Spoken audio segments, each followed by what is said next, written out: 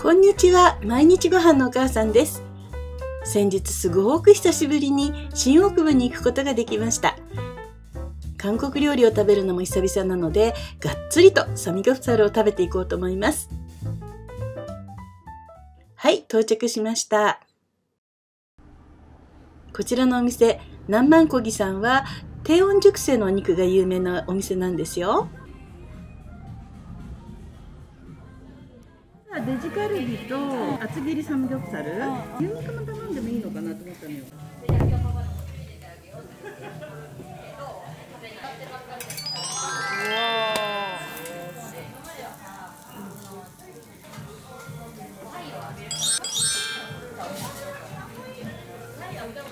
お疲れ様でした。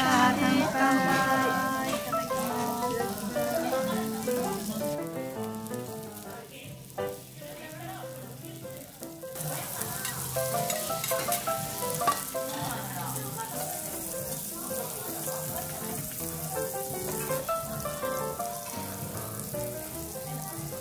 めっちゃさっぱりしてる。めっ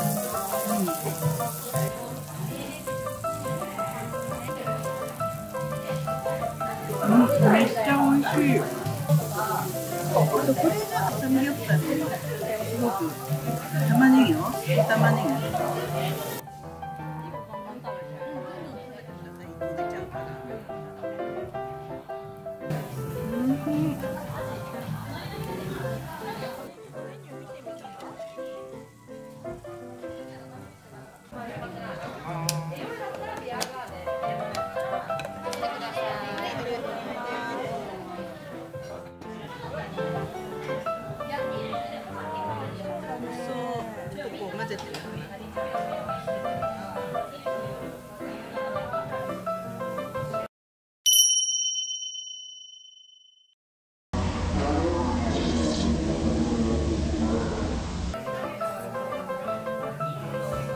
美味しい。甘じょっぱくて、こん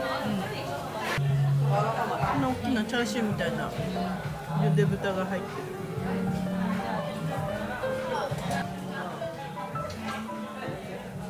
すごい柔らかくて美味しい。ということで、久々の韓国料理を満喫することができました。ナンマンゴギさん、ごちそうさまでした。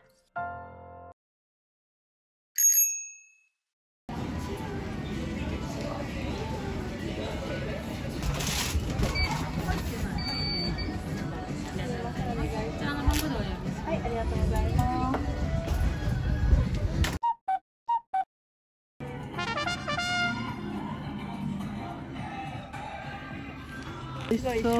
す。昭和の10円玉。クリームがみんなこっち来ちゃってる。チーズクリームなのかな、チーズなのかな。チーズじゃない。ほら。おお。生地はホットケーキみたいに甘くて、チーズだから甘すぎなくてすごく美味しい。次は気になっていた雑貨屋さんとカフェが一体になったボンカフェさんに行ってみます。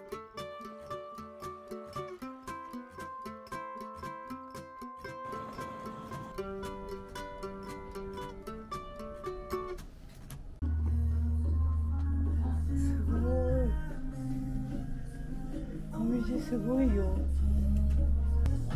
こちらは可愛いヌビバッグがたくさん。あとマンドゥバッグも種類が豊富ですね。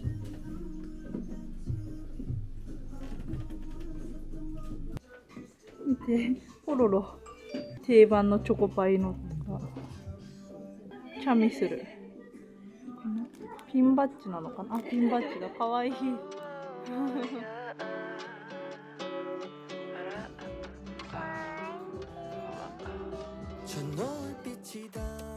このお店はいろいろな種類のソルギが味わえるということで来てみました。大きなせいろですね。注文したものが運ばれてきました。バナナウユラテはお好みでコーヒーにバナナウユを追加しながら飲んでも良いそうですよ。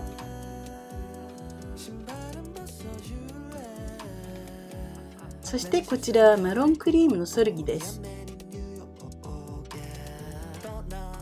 こちらはホットのおみ茶茶ですね。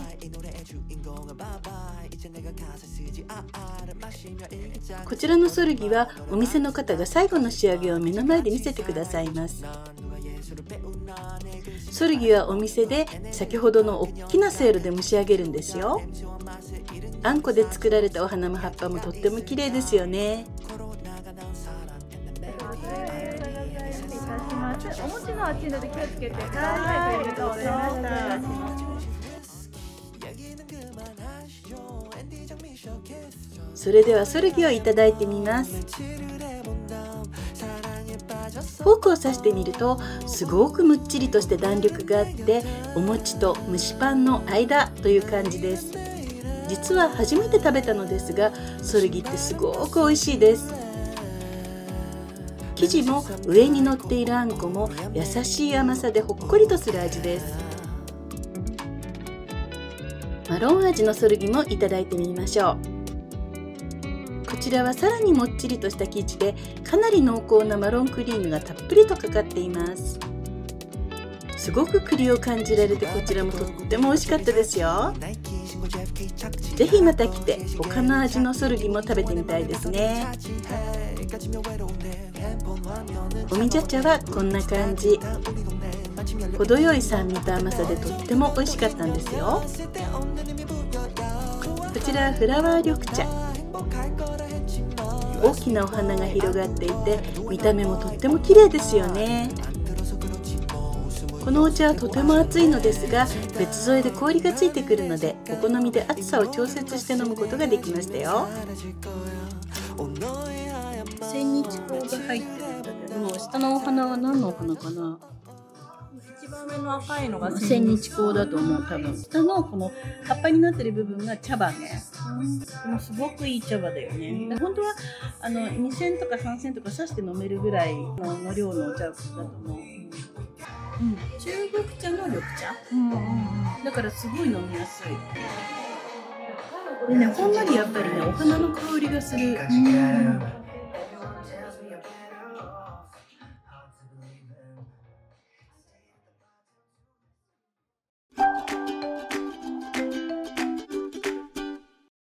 混んでるかな。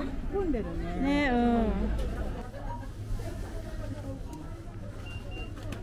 本家ラーメンが欲しいんだけどないね。何ラーメン？本家ラーメン。あ、これ。初めて見た。キムトン家。